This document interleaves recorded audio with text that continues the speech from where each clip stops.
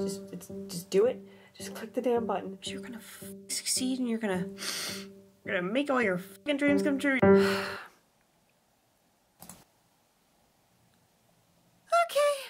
I'm moving to Japan. So, the moment has finally come. This plan has been cancelled for 3 years. From the two most unlikely events, a blood clot in 2019, and then a worldwide pandemic. Coronavirus. The coronavirus officially reaches pandemic proportions. It's always you, coronavirus. You're an absolute nightmare. And Japan has kept their borders closed ever since. To shut down Japan's border to foreigners from all countries. Until now. They might not be open for tourists yet, but they are for visa holders. So, I'm gonna be moving out for the first time ever, all the way to the other side of the world, all by myself. And I wanted to take you guys along for the ride because it is literally insane how much stuff you have to prep for a move like this, let alone when there's a bunch of new COVID rules. Finding a place to live, going through all the hoops to just get the damn visa. Crisis averted! Wrapping up all my unfinished projects. I can't breathe. Ow! Oh, fuck!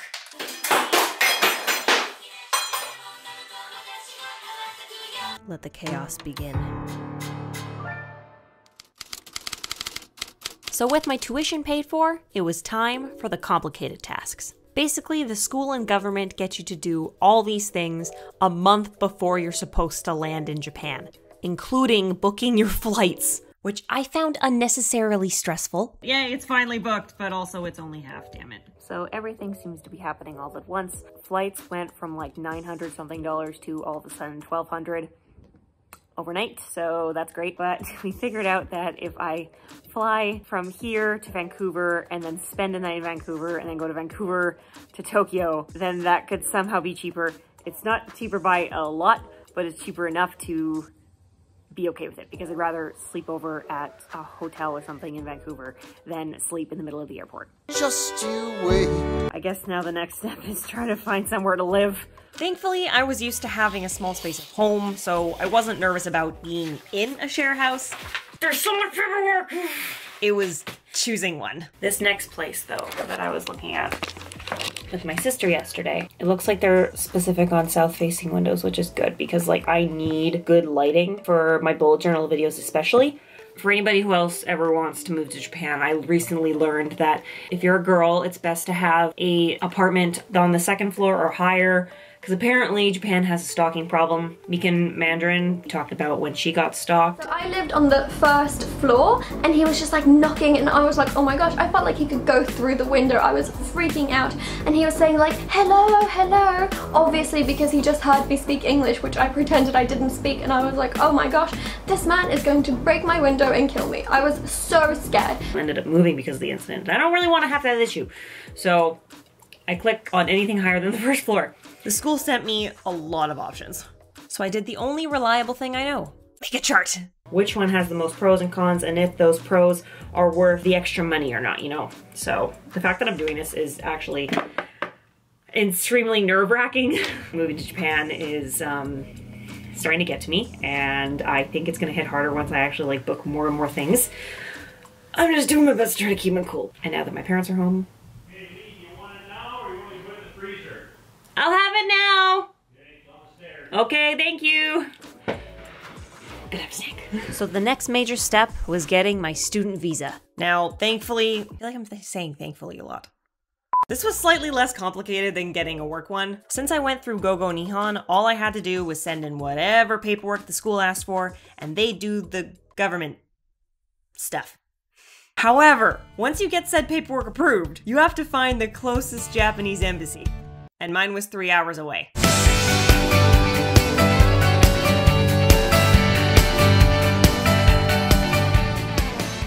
Okay, that was stressful. Showed up at my appointment. I got 10 minutes early with all of my paperwork. Ended up slightly misfiling a few things, but she straightened it out pretty quickly, and my picture that Richard took of me almost didn't work, which was not great, but she took it anyway. And she didn't ask me for my COE, so I was a little confused, but she told me to have it mailed back to me. I'd have to go to the post office and bring back a family slip. So I was like, oh my God, they're closing in literally a half an hour. So my dad and I rushed to Canada Post. The lady there was super, super nice, but she gave me an Express Post one, so I got out of there just in time and got here just like 10 minutes before close. And I gave her my COE and she's like, oh my God, this makes you have an entirely different visa. I'm glad you gave me this. So that could have been a really bad, bad mistake. So everything's settled, everything's good so far. Forgot to press the button. Oops. I did receive my visa thing, so hopefully it got approved. So let's open this together. Ooh, I almost touched my passport. Okay, that was so not nice looking, but that's fine. I'm confused. Did it get approved? Yes, it did. Okay, I have a visa. Probably shouldn't be showing this on camera. Okay, but I got it. Wow, this is really weird. Can't I have a visa for Japan? That's a weird sentence. Whew, crazy. Okay. Okay, now next problem is the medical record kit.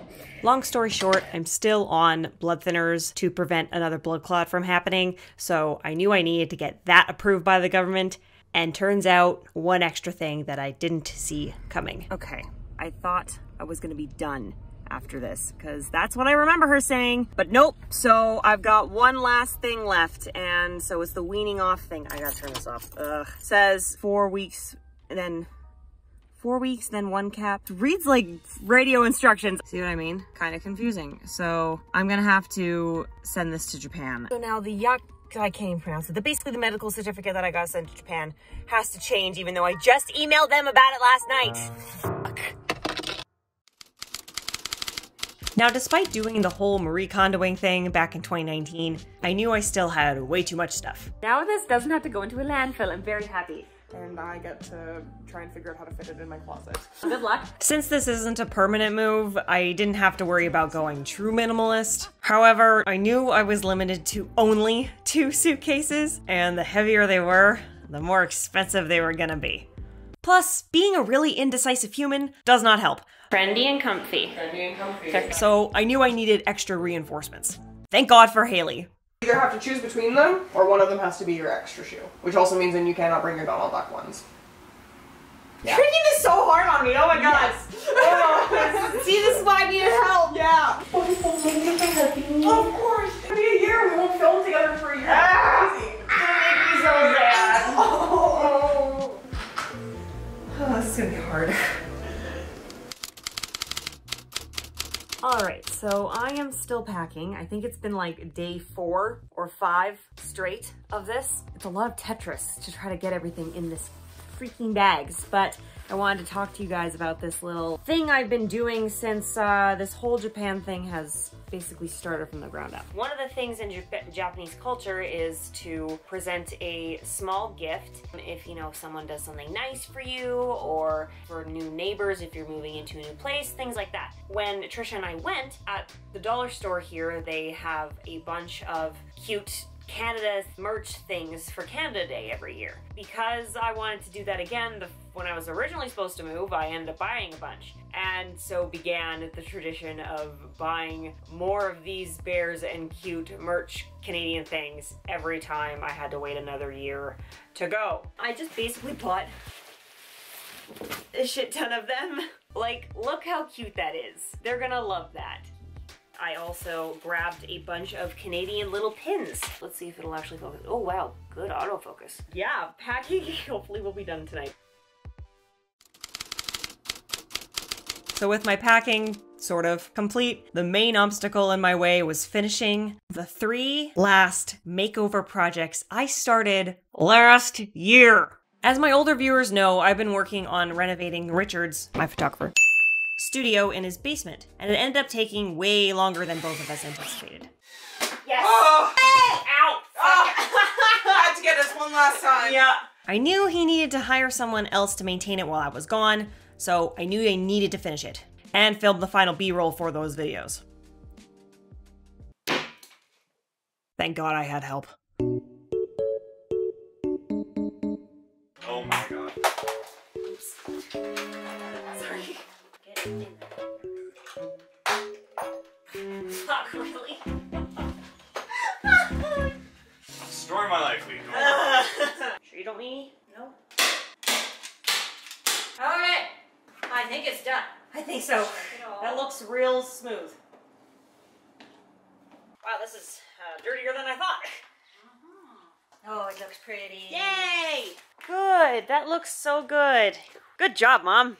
Wait to see the look on Richard's face when he sees these chairs. If I had more time, I would definitely buff this out. But I don't have that luxury. So this will have to do. I'm not gonna lie. Since the new year, I had not been taking the best care of my physical health. I needed to start Accutane, and if I'm being completely honest, it destroyed my energy, face, and hair. Accutane is kind of kicking my ass right now. Can't really do much with my hair. It's been so dry and unhappy, and this recent flare-up is really kind of painful, and also my allergies are acting up as well, so it's just fun all around. Which means a classic 90s makeover!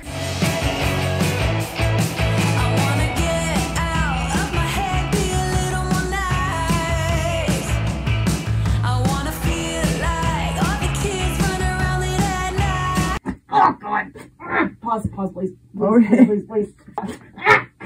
That one was rough. Well, when you leave it so long. I know.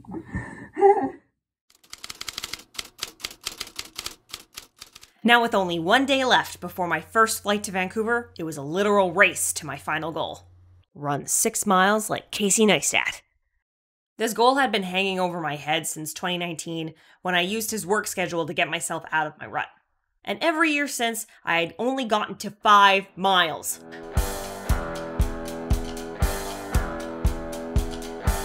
Stopped in 2020 because, well, you know. Coronavirus. At least until the summer. Canadian problems.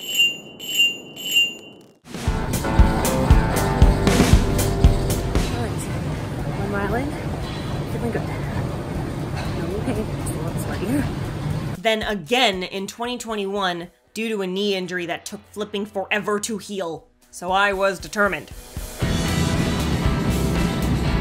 been hard for me to do a full sprint of a minute, and we're into 700 calories burned, and we're at exactly 4.5 miles right now. So, getting there. And it's been 55 minutes. Luckily, it's the knee isn't showing with a lot of pain, it's just more of like a fatigue. So, we keep going. Okay, I don't know what the frick happened. I thought I clicked go back to 4 miles per hour, and then it went on to cool down. So I'm gonna have to freaking stop. That's so annoying. Oh my god, I'm so close. I wanted it to say 6 miles when I was done. Might as well go hard with this last bit. Only at a mile. 1.111. No. How do I do this? Ah! We're gonna fudge it, so we're gonna go 1.5. Back to 6. Next. Start. Oh, I'm so annoyed. I'm so annoyed.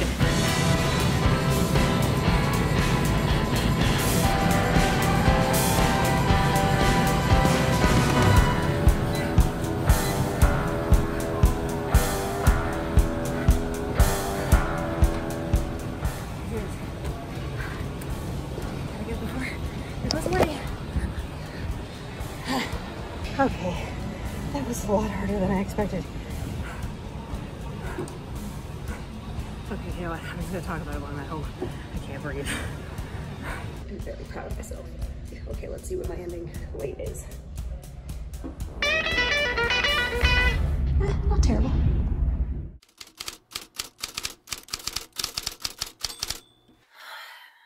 Alright, so I'm not like late, but for my first flight to Vancouver, but this morning I've been kind of I was putting myself on robot mode trying to get the last of my stuff packed because it was really stressing to fit everything.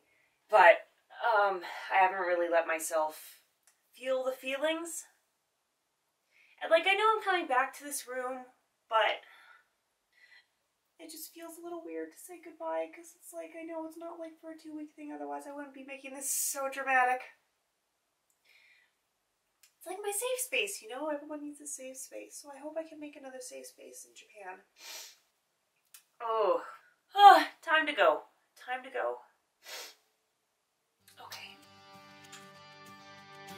When I look at you, I can feel it. And I look at you and I'm home.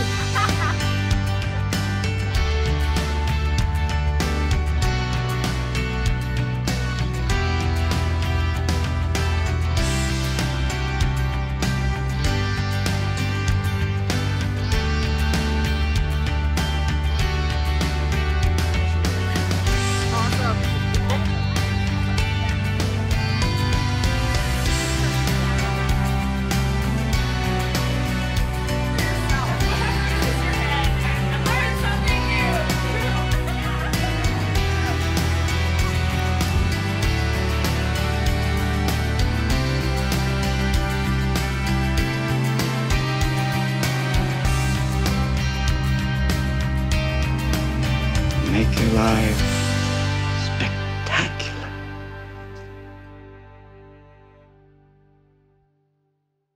Bye-bye.